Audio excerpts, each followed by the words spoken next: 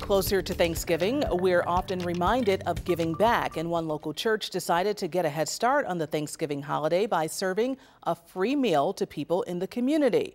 2 on Your Side's Karis Belger has that story. At the Soul Saving Revival Center on Fillmore Avenue, guests were greeted today with warm plates and warm smiles. It's our 14th year that we've been serving the community. The church's free Thanksgiving dinner has become a tradition for its members. Elder Robert Robinson, who helps oversee the event, says it's about serving a higher power. It's just it's a community effort. The scripture tells us about everybody had one heart, one mind, one soul. The meal is free to all who walk in the doors.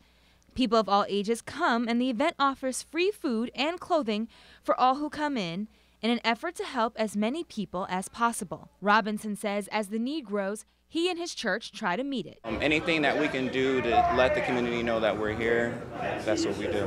We've been averaging about 500 families throughout the entire 12 to 6 o'clock, and so looking forward to finishing out the day strong. The doors are open today, but Robinson says he hopes the tradition will continue and the services will go far beyond the church's walls. We're here and we're just willing to help, and so we're reaching out to you.